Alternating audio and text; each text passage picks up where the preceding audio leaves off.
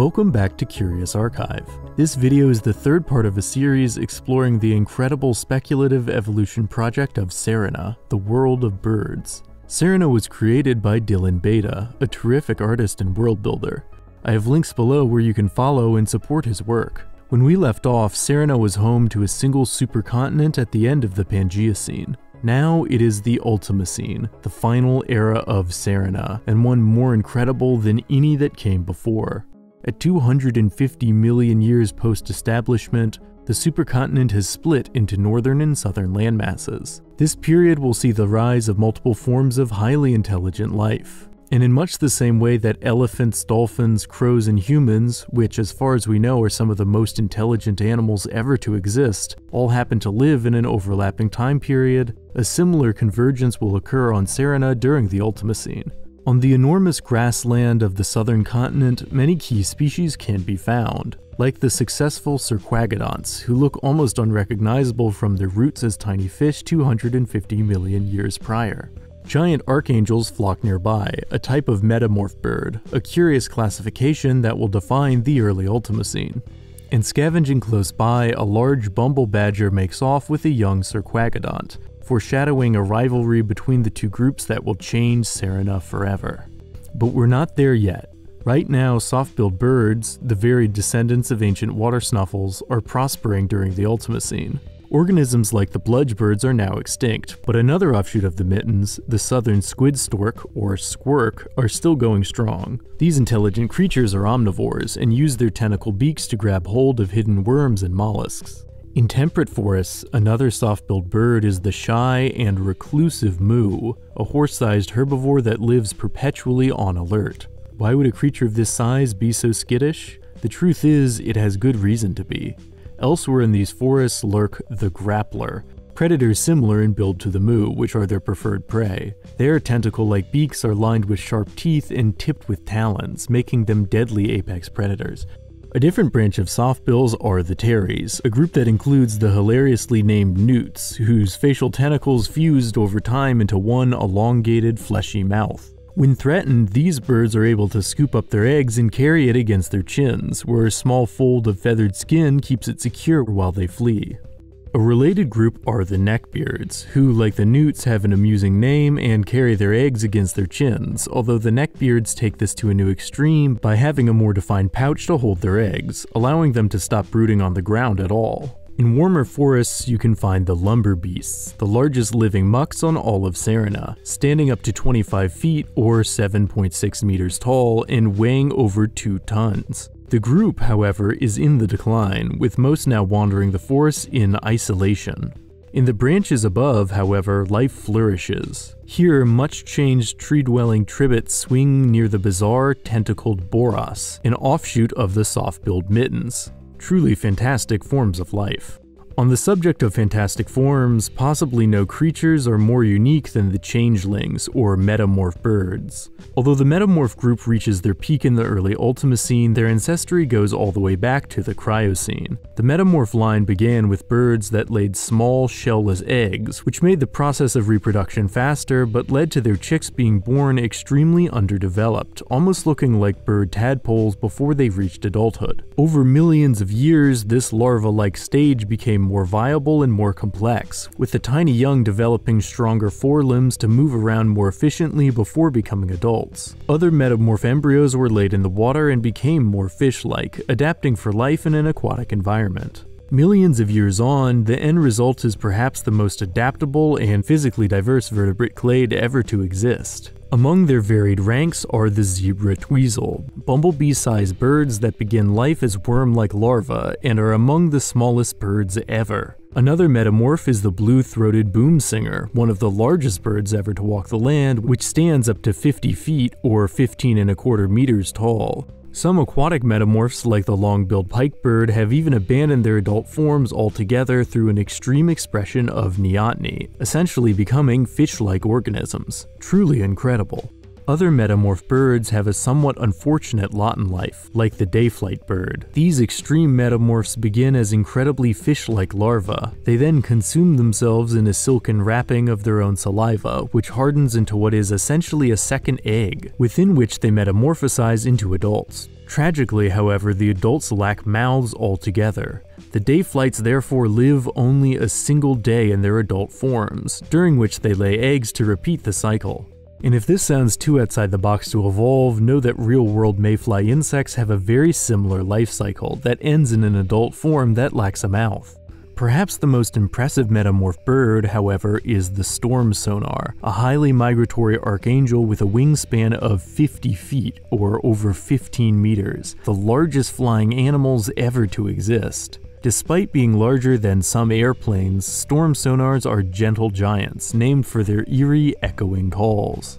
As previously stated, aside from the metamorph birds, one of the major themes of the Ultimocene is the development of intelligence among many animal lineages. In the ocean, the herbivorous ring-necked porplets and carnivorous sea strikers are two such examples. Both species are social animals with keen minds. The sea strikers have learned to operate like sheepdogs, systematically herding the porplets to create a consistent food source. Considering how advanced and similar both species are, however, it's an unsettling system, proving nature can be quite cruel. And nothing is quite as cruel as an ending. In the words of the author, as happens to everything in the cosmos, from flowers to stars, Serina itself is now dying. The moon is starting to slowly cool down and it will never warm up again. As stated before, the Ultimocene will be the final era in the saga of Serina. But before the curtain falls on Serina's finale, there may still be time for something truly incredible to occur. Over the past several million years, one branch of the Cerquagodonts has begun an extraordinary transformation. For eons, Cerquagodonts have been unable to feed on tall trees due to their short necks. But now one species has specialized a body part that will allow them to do so. Not their necks, but their ears. From their hearing structure, some Cerquagodonts have developed antler-like mobile limbs that are able to reach up and hook branches, an adaptation which might one day have intriguing consequences. Before that day comes, however, other branches of the Tributeers are also doing pretty well for themselves, rivaling the birds in diversity several million years after crawling onto land. Take the painted Rapandor, the widest spread canithere on land in the early Ultimocene, whose jaws have a unique shearing motion that helps them consume prey. Or the thorn gazer, a hairless molodont able to survive off bristly desert plants alone. And in the skies, the branch that became the Tribats is also still going strong, like the blue-eared Vibropteryx, a nectar-drinking specialist that uses a long brush-tipped tongue to gather food.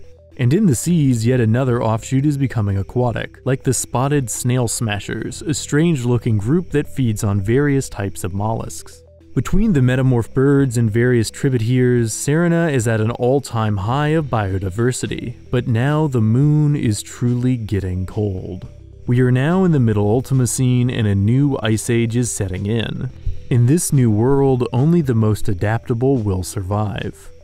Sexticorn thorn gazers are one such species, which have become thick-coated Ice Age herbivores with specialized facial horns that give them a menacing look. Despite appearances, these creatures aren't overly aggressive, just interested in self-defense from Ice Age predators. Another curious-looking new arrival in the Ice Age are mammoth truncos, descendants of the neckbeards that have developed both a longer beak trunk and a truly robust neck pouch to carry their eggs in, which has come in handy in the cooling temperatures.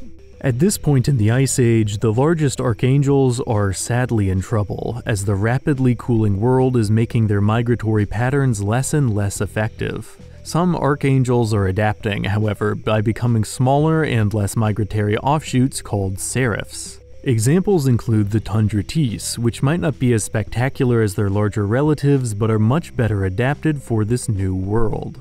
Closer to the equator, a story unlike any other is now, at last, set to begin. Over the past several million years, a group of Cerquagodonts called the Antliers, which have become more intelligent with more complex antler-like manipulator appendages, find themselves blindsided by a creature that hunts them with an astonishing degree of planning and foresight. These carnivorous life forms, the gravediggers, are descendants of the bumblebadgers. While other predators evolved sharper teeth or longer claws to catch their prey, the gravedigger has developed a bigger brain. They have, incredibly, learned how to make traps by digging deep pits into the earth with their powerful arm claws and using their beaks to sharpen sticks, which they place at the bottom. It's a kind of trap the antliers are helpless against. But not for long. By catching the less wary antliers, the gravediggers are inadvertently selecting for smarter and smarter prey. And so the evolutionary arms race is set into motion. It will be perhaps the most rapid of any so far on Serina, as well as the most pivotal. Soon, one particular type of antlier, the standing antlier, will become intelligent enough to avoid traps, and in turn therefore give rise to gravediggers with more effective trapping abilities. In time, the antliers and gravediggers both achieve sapience, able to use basic tools and becoming smart enough to avoid each other. While no longer predator and prey, however, a hatred has risen between both groups that would define the coming era in unexpected ways. The standing antliers have now become the woodcrafters, one-of-a-kind looking social organisms with exceptionally advanced brains and highly expressive faces for communication. Woodcrafters have also developed a whistling language, somewhat similar to the sounds of an elk, and can craft spears to defend against predators, although they themselves are herbivores. Spears aren't the only thing they've learned how to craft, however. As their name implies, woodcrafters have learned to shape the trunks and branches of trees, creating basket-like homes as well as fences, bridges over rivers, and sculptures of beasts or abstract creatures from their lore. For the woodcrafters are developing a culture, one that is in large part defined by a hatred of predators. Meanwhile, the gravediggers are achieving a similar level of brain function. While their marks on this world are subtler than the woodcrafters, often little more than art carved into the sides of trees at the edge of their territory, they are still the marks of high intelligence. However, the gravediggers are learning to be careful when they make these marks, as it can attract unwanted dangers. The woodcrafters, which have at this point driven most predators from their environment on a crusade to make a safer world, are now leaving their territory in search of more predators to slay. Once the prey of the gravediggers, the woodcrafters have turned the tables entirely, and are now killing gravediggers not out of self-defense, but due to a misplaced crusade. Eventually, however, an incredible transformation occurs. As they expand out, woodcrafters begin to encounter barrier trees made by gravediggers who never learned to stop making art out of fear of discovery. At first, the woodcrafters assume these markings are the work of some unfamiliar woodcrafter village. After all, in their limited worldview, they are the only ones intelligent enough to create art. But there are no signs of others like them in this region, only their old enemies. In the words of the author, the woodcrafters had set out to create a world without monsters, and it is only then that they realize that they have become them. With the revelation that they are not alone at their arbitrary pinnacle of life, that the monstrous gravediggers they'd slain for years are intelligent just like they are, shock quickly spreads through the woodcrafter communities. And it is at this time of great cultural uncertainty that the trajectory of the two species shifts forever from a small choice. An orphaned gravedigger infant, left alone after the death of their mother, one of the last gravediggers ever hunted for sport, is taken in by an empathetic woodcrafter warrior-to-be. This gravedigger child, aptly referred to as Bridge, is at first regarded with suspicion by the other woodcrafters. Soon, however, they learn to socialize with the group, displaying a personality and emotional complexity normally hidden from all outsiders. Bridge would forge a path for cooperation between the two most intelligent species on Serina. The woodcrafters and the gravediggers, intertwined since their shared beginning, would break a multi-million-year cycle of violence between intelligent predator and intelligent prey. In time, other young gravediggers following Bridge's example would abandon their territorial ways and imprint on woodcrafters, and in turn the woodcrafters would accept the young gravediggers into their society. Eventually, the younger generations would never know a world where antliers and gravediggers were enemies, and whatever the future would hold, the two species species would face it together. Perhaps only tragedy awaits all life on Serina as it continues to cool past the point of no return. But it's always been a saga of both the good and the bad, a story of life and death, of extinction and evolution. In any case, for the time being, one thing is for sure: the mudwickets and bumblets sure came a long way. Dylan Bajda has released some content set after this period, but I don't want to dive further into the future until the whole project has been unveiled, so it's a story which will have to be told another time. For now, this is the end of our 3-part series. If you found this speculative evolution epic as enthralling as I did, please follow and support Dylan Bajda and his project using the links below. There's also plenty that I wasn't able to cover in this limited time frame, so if you're curious about learning more of Serina, links to his site are also in the description. And as always, thanks for watching. If you enjoyed this entry, please lend your support, and like, subscribe, and hit the notification icon to stay up to date on all things curious. See you in the next video.